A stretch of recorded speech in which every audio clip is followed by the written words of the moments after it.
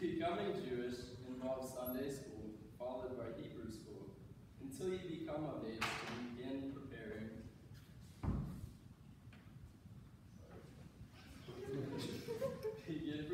for your bar mitzvah, which is defined as, quote, the religious initiation ceremony of a Jewish child who has reached the age of 13 and is regarded as ready to observe religious precepts and eligible to take part in public worship, end quote.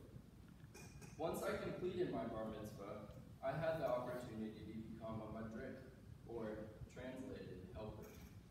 This involves a wide variety of grueling tasks, as our main objective is to keep track of and entertain children aged 3 to 13. This role has not only allowed me to sympathize with my parents, but also decide not to have children and rather just have dogs. This year, I was asked to become a teacher, to which I happily agreed, for it was, in a way, an honor to be a teacher at such a young age. A week later, my heart sank when I received an email explaining I would be teaching in the preschool class. Since there is not much you can teach 4-year-olds, I am left desperately trying to entertain their never-ending energy for 2.5 hours. At the beginning of the year, I tried to be an authoritative figure, demanding we complete the activities I had planned out. What a nightmare. Unlike us older kids who put down our heads when bored. If one of my students get bored, which is usually after 5 minutes, something short circuits in their head and they either cry, yell, climb all over you, or the most common what I call the zoomies, which means run fast, and don't dare look back. Over many Sundays, I became good at recognizing the blank gaze, or the fingers in the mouth, that was indicative of a short circuit on its way. This has allowed me to learn which activities they like the best, but more importantly, how to introduce a new activity. This leads me to the topic of my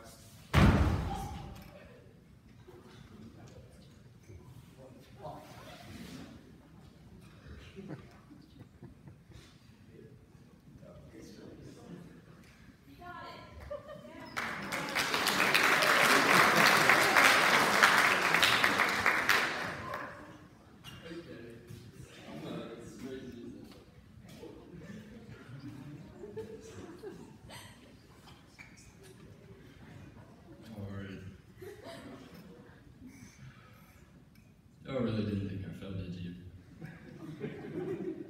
Because this leads me to the topic of my speech, social experiments.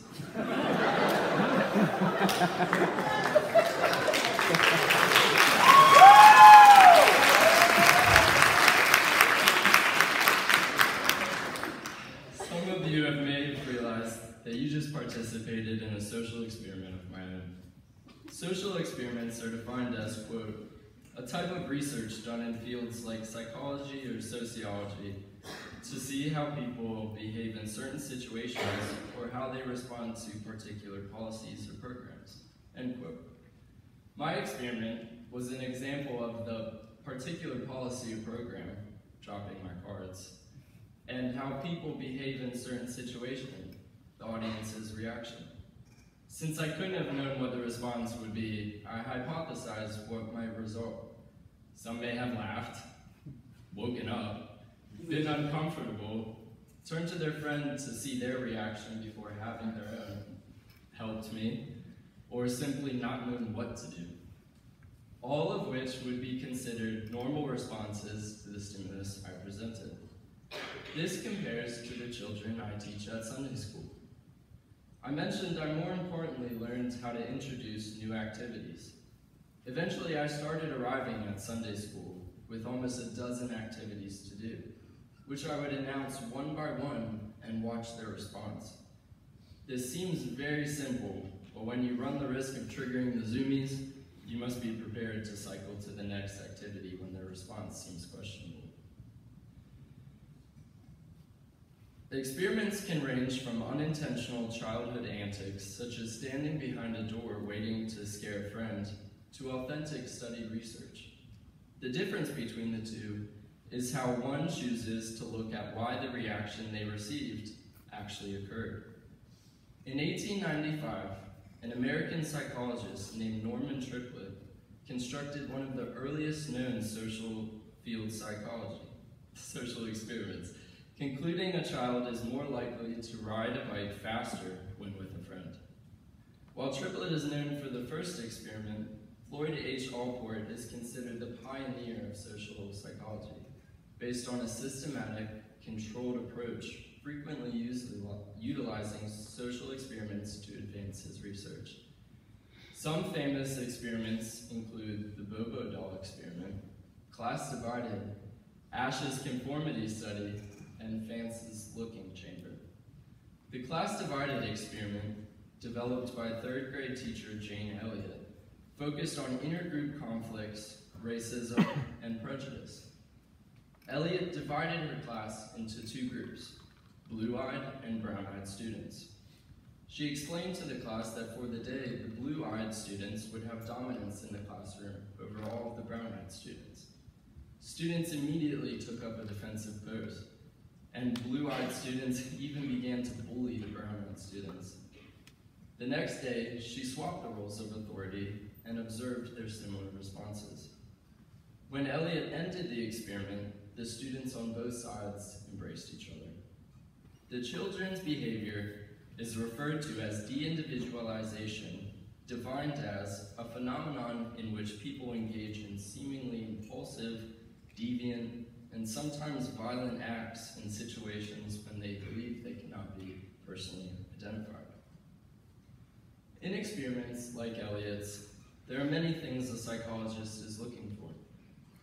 Whatever the stimulus may be, the response is what is observed and recorded using videos, pictures, or notes.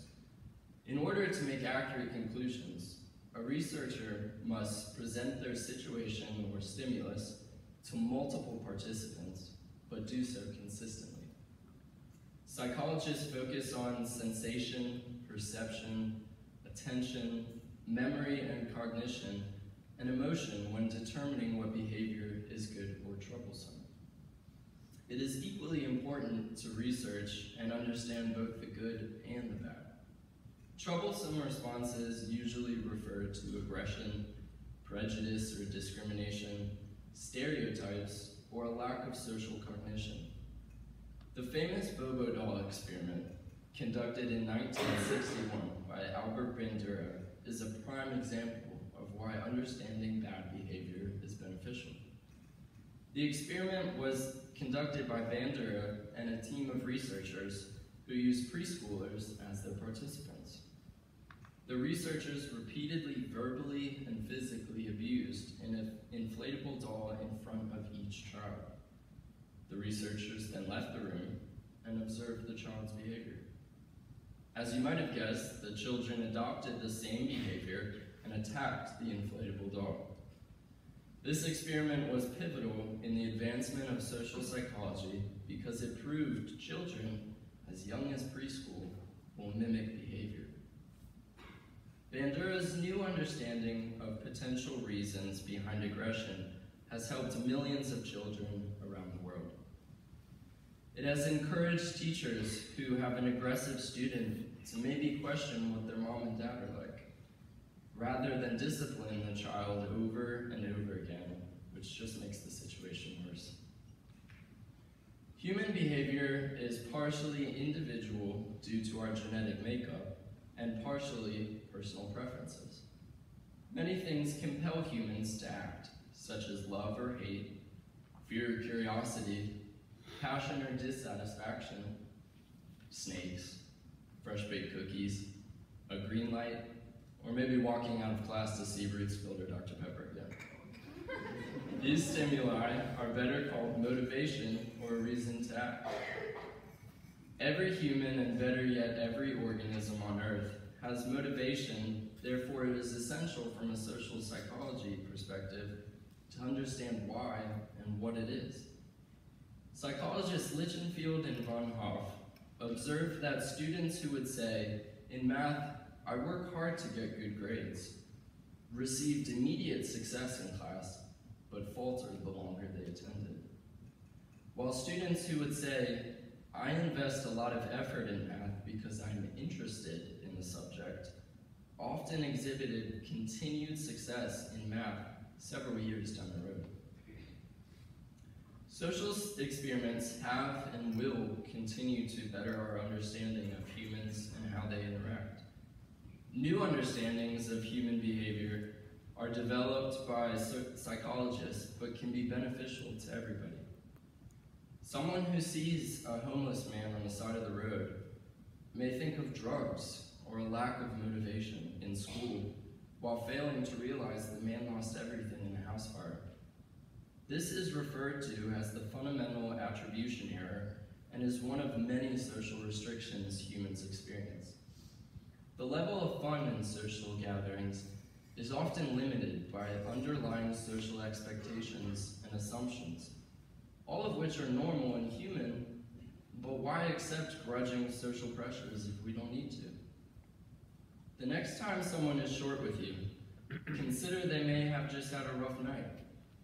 That being said, I encourage you all to look beyond visible behavior as you move forward. Going to college next year, we seniors will be living a social experiment and conducting our own as we find new friends. Consider moving outside of your comfort zone and saying hi to someone new because they just might have been the friend you never knew you needed.